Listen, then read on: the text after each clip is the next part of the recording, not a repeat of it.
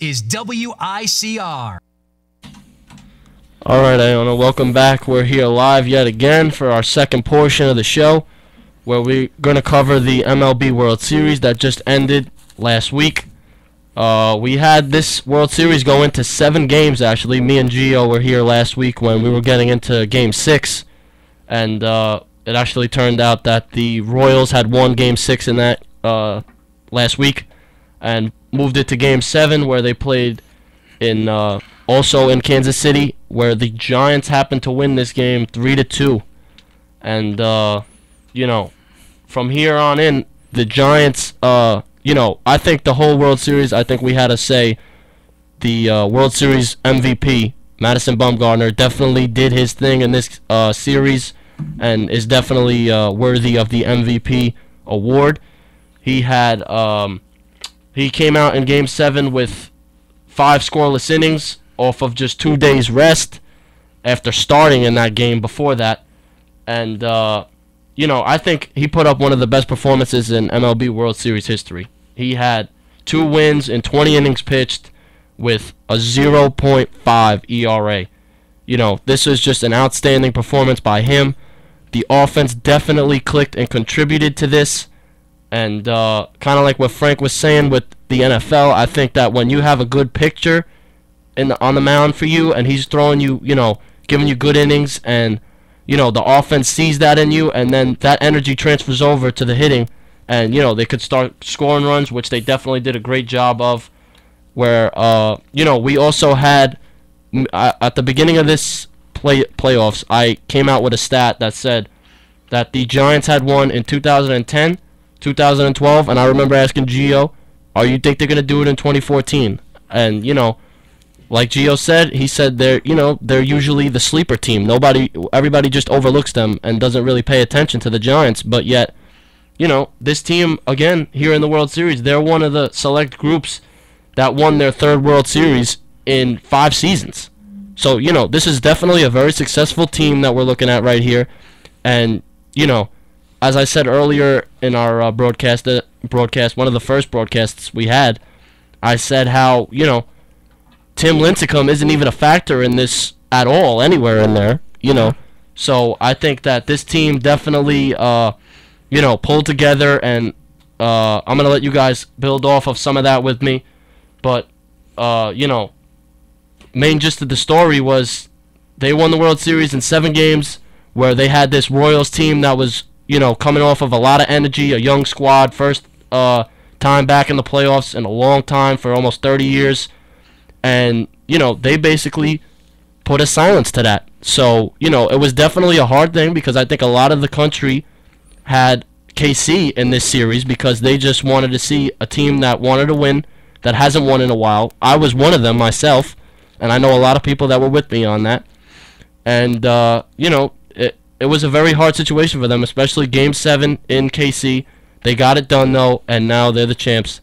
So, G, I want to hear your insight on this entire World Series. Yeah, first of all, let's give, you know, an applause to the Royals, because they put up a hell of a series, or a hell of a postseason to even get there. And I know, you know, I didn't give them a chance in our earlier broadcast until the end, and then I picked them in the World Series, and I was wrong. So shout out to, you know, Big Shot Rob for a second. Big Shot Rob definitely is owed. He's tremendous genius, honestly. He's making the calls, and he was right. He said the Giants would win the wild card and get in and win. So I mean, I might have to retire and let Frank take over and let him come over here on Tuesdays. But no, in all honesty though, like, you know, it's a really good series. It was a really good series. I said, if you remember, like the week before the series started, that we would have a long series, because I thought it was going to go to at least 6. There was no way it wouldn't. You know, when you have Bumgarner and you have James Shields, who actually didn't have that great of a World Series, let's say. No. Not. But you know, when you have Bumgarner, and then you have, you know, decent pitchers on the Royals, like Ventura, the rookie, who carried them a little bit this series. I knew it was going to go far, but like you said, Bumgarner is literally the MVP. I think he was NLCS MVP too, wasn't he? Something like he that. was. So yeah. I mean, he just won 2 MVPs in a row, and he came off a game where he had a 9-inning shutout. He had a complete game shutout, and then he comes in on 2 days rest and gives a 5-inning close to the game to clinch the World Series championship for them. Like that just speaks volumes. And in that game, just to touch on how you said, defense contributes to offense as well. There was a whole play with Joe Panic, another rookie for the Giants, who made an outstanding double play turn. If he didn't do that, who knows where they would have been? They would have been on first and third the rolls. They would have had they could have had a chance to score, but instead, no. He was able to make that defensive play, and that translated. It stopped the run, and then the offense took over, scored the runs they needed, and the pitchers took care of everything. Bumgarner really took care of that series. So, it's a great thing for the Giants, and they're showing that they could be one of the next dynasties because they've won so many championships in a row. I mean, in the space of 5 years, a short amount. Right. They are getting in an elite group of teams. I read a stat earlier, just off the top of my head. I seen teams like the Yankees, the Dodgers, and Red Sox, teams like that. The Giants are definitely becoming a big team up there. I can definitely say that. And, we'll see how they keep going and how they keep growing. I want to also hear from Frank now because we never heard from him in the beginning of the postseason, and specifically at the beginning of the World Series. What were your predictions on coming into this series? I want to hear what you had. Well, coming in, I was favored on the Cardinals. I thought the Cardinals were going to win it all. But, after they won the wild card, they won their couple of series. Going into the World Series, I had them picked. And the thing that gets me is that the people are shocked that the Giants are winning the World Series.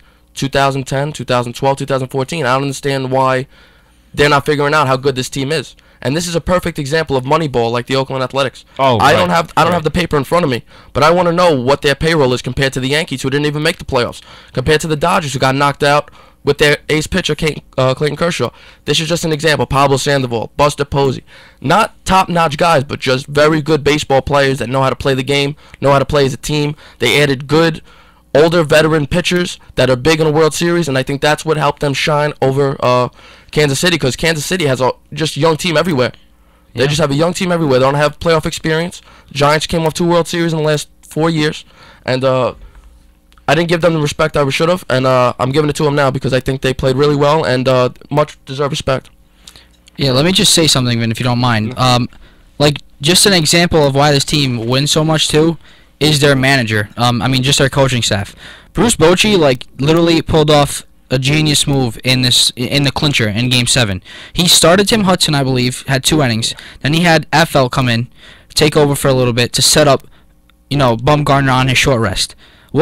Some managers don't have, the guts to do that. He went with his gut and he did it, and look what happens. When you have someone who take that risk, and he's won series in the past, obviously we said they've won 2 before this one. So with that in mind, you have to give the coaching staff credit too. They made the right moves and it paid off for them. They literally just played that Game 7 perfectly. So, it's all the credit to them as well. Yeah, I think in a winner-all situation, Game 7, I think that, you have to pull out any trick in the book that you think you have to win the World Series. That was a big spot for Bumgarner. I'm sure that he had a conversation, that the both of them had a conversation before the game whether or not that he'd be able to pitch, and I'm sure Bumgarner said yes, absolutely. Because I don't know if you heard this after that game, they said, are you tired? And he goes, yeah, I'm tired now, after the game, after this series, right. So, I think that there was so much adrenaline going on that, he probably could have gone another 20 innings if they had to, if that was the case. But, all in all, great performance from both teams. Want to congratulate also the Giants on their World Series win. And, also another thing with the Giants, now that we're on top of them also, interesting that Pablo Sandoval, who caught the final out in the Game 7 of the World Series to win, is actually, he didn't sign his extension renewal contract with the Giants. Frank was telling me about this. Frank, let me get a little insight on this. Well, actually, I was looking on my Twitter today, to be honest, and I read an ESPN thing saying that he didn't sign an extension and he's going to become a free agent. That doesn't mean he's not going to come back to the Giants. He probably wasn't happy with the offer they gave. He has to be happy with the Giants. He just won 3 World Series with them in the last 5 years. There's probably not a miscommunication. To be honest, the Giants are a top 3 organization in baseball that no one talks about. They're right up there with St. Louis and some other organizations that do it, that win big with low money. And there's a reason why they gave him that amount of money. They didn't give him as much as they should have because I think they're a smart organization. So we're going to see who gives him the money, and let's see where he ends up coming into the next season. Yeah, I agree. I'm interested to see where he's going to go. And, you know, I think definitely a weapon on any lineup, anywhere you put him. So it'll be interesting to see. So that'll do it for the whole MLB World Series and season, for that matter. Any headlines that we come across from now till next season, we'll definitely keep you posted. But a closeout on that. So now we're going to get into the NBA season. We're, you know, a week in here. And, you know, stuff already, big things going down as is. We got the Knicks, who are currently 2-1. And they play the Pistons tonight at home in MSG. And they're actually in a back-to-back series with the Pistons right now. 1 at home tonight, 1 away tomorrow. And, you know, we seen a great game from them the other night on Sunday night against, who did they play the other night on Sunday night? Charlotte, right. Mm-hmm. Yeah. You know, we seen them play the other night, and I think that there was a lot of things clicking in that game. I heard a quote from Melo say, I think that a lot of the bad tension from last year has been released. I seen a quote from him with that. You want to see Melo always say good things about this team because in the end, you know, this is his team, and now they got a new organization with Phil Jackson and, you know, Derek Fisher. This team is definitely trying to work hard. We can see it in their play. Us being New Yorkers in here, let me hear what you got to say about the Knicks. All right, I guess I'll go first. So, you know, I'm impressed with the way they bounced back after the blowout in Chicago. I think they were home anyway, but I mean, they lost to Chicago in a big way by more than 20 of a margin. So, you know, after that, Knicks fans were already getting on the team and, you know, saying they're going to have a terrible season. But then the next night, exactly, we beat what LeBron. happens?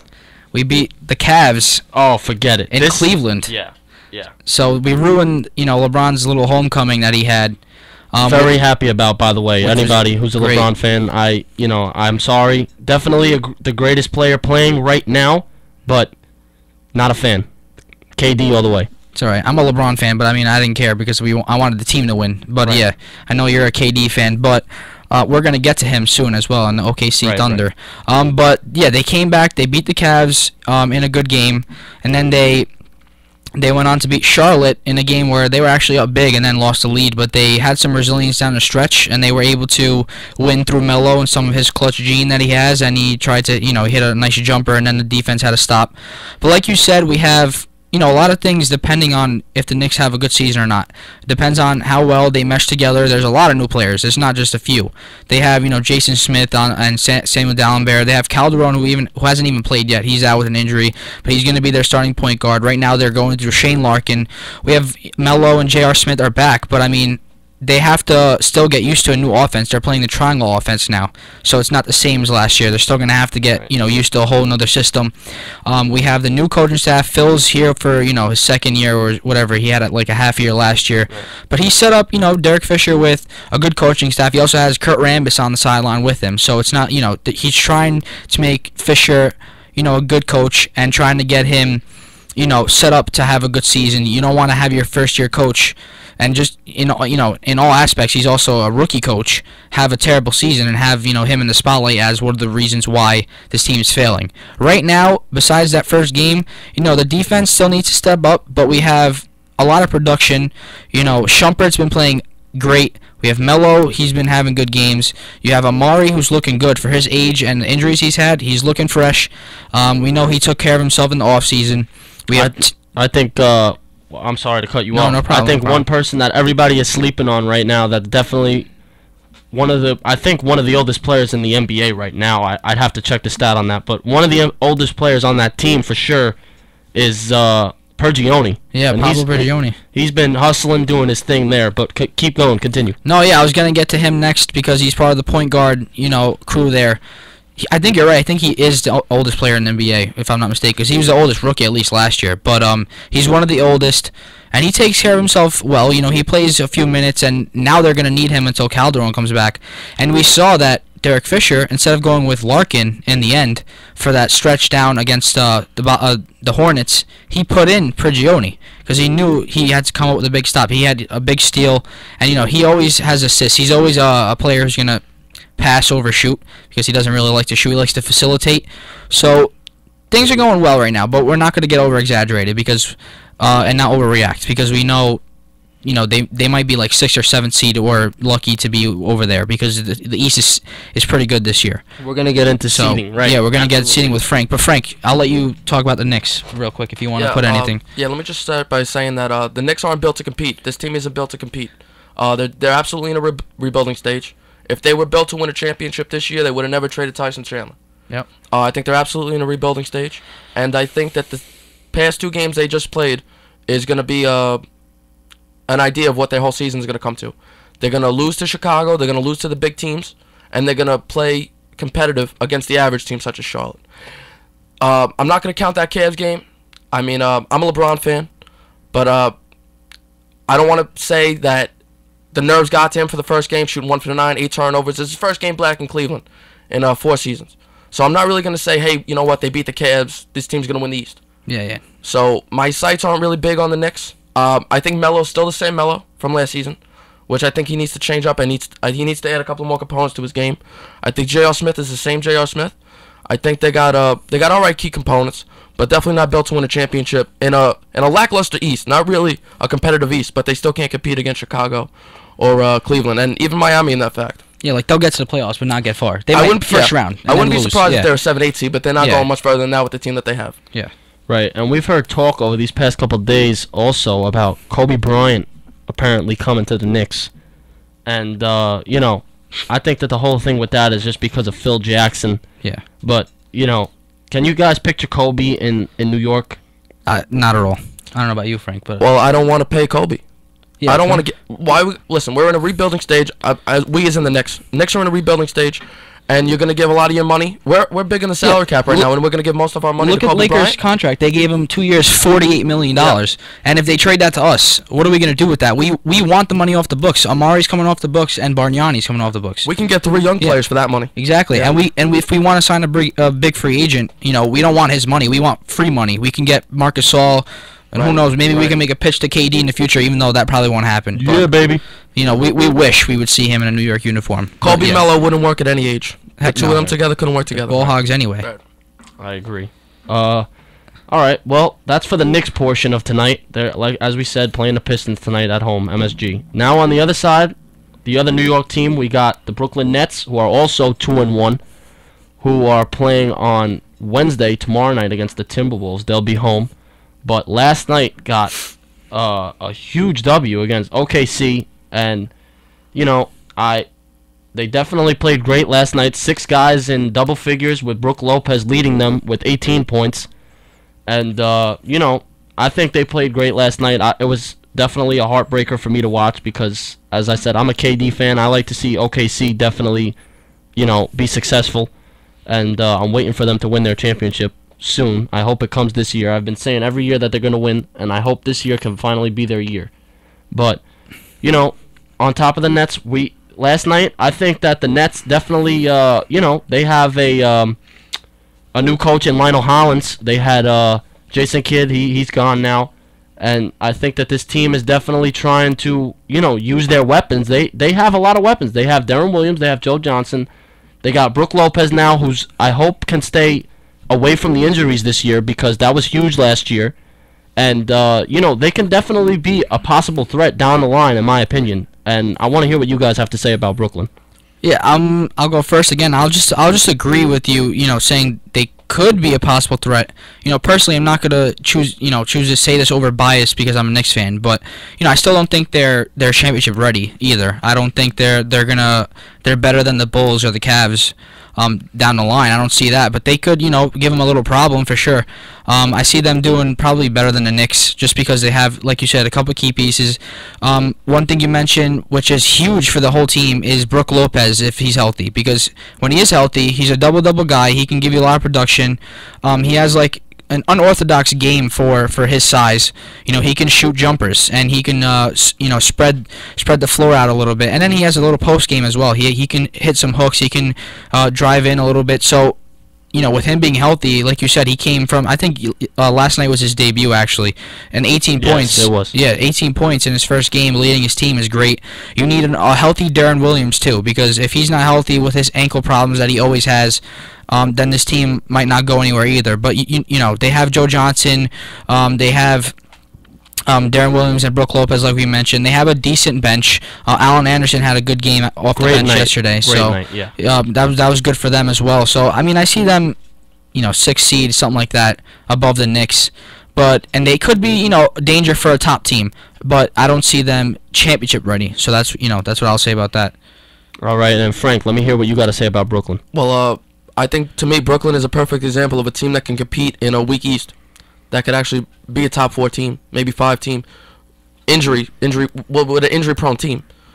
Brook has to stay healthy. Joe Johnson has to stay healthy. Deron Williams has to stay healthy. You got an old Kevin Garnett. Right. This is a team that can compete. And to me, as far as the East goes, outside of Cleveland, Chicago, Miami, in whatever order, I think 4 to 8 is pretty much wide open in the East. I think Brooklyn could definitely take that spot. I think Toronto's a competitive team. I think Washington's pretty competitive. But as far as Brooklyn goes, they could definitely be a top 5 team. Without injuries. They played great last night against a beat-up Thunder team. We're not going to take anything away from Brooklyn, though, for a big win. But definitely in a weak East, this team could compete. Right. OKC, as we said, they're in a tough spot right now. Just the other night, Russell Westbrook now, their starting point guard, he underwent successful surgery on Saturday. That was good to hear, good news for them. But a fractured right hand, and he'll be reevaluated in another 4 weeks. So we're not looking at him for another at least a month. And then we got KD with his fractured right foot. These are two of their main guys here that are out. And we actually didn't even have Reggie Jackson make his debut till last night also, the backup point guard.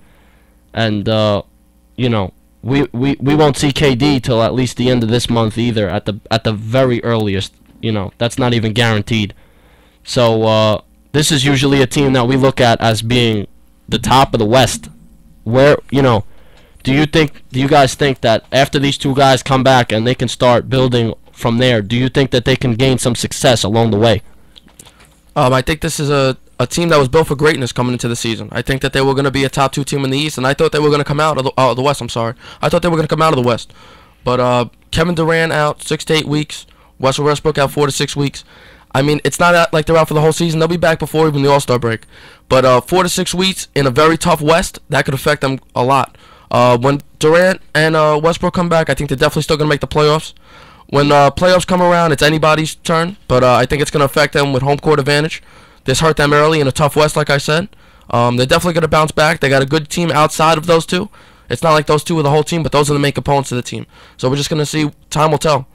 They're 1-3 right now. Right, absolutely. Yeah, there's not really much else for me to say. He hit all the points there. They're still going to be, a good team in the West. It's just a matter of having them come back, which might take a while. But until then, I hope they can string wins together, because if they don't, then they could put themselves in a bad situation. Because what are they? 0-4, 0-3? 1-3. 1-3. They did win already. Okay, so then they'll be okay once they come back. Westbrook, actually they might come around the same time as we look at it now, because 4 weeks, and I know you were mentioning before, KD's ahead of making progress ahead of what they originally said he would be when he comes back. Right. So I'll let you talk about that one with him. But if they can come back at the same time and then just pick the team back up, I think they'll be fine, because the schedule is spread out anyway. So they're not going to be like 0-4, 10-30 by the time they come back. Right. They're gonna have a chance to regain their confidence and get some wins. So I'm not too worried about them. But for now, it's looking bad. Right. They know what it takes to win. Yeah. Right. Very anticipated to see what they do once both of them come back, and what they can do come playoff time, because we know they'll be there. So that'll wrap it up for the NBA section of this week. We'll have you covered again next week with all of that. But we're going to take a short break now. And when we come back, we're going to have some soccer thoughts. And Gio's going to get us covered on all that. Yep, and got you guys. We'll keep you guys covered on all that. So take a short break. Don't go anywhere.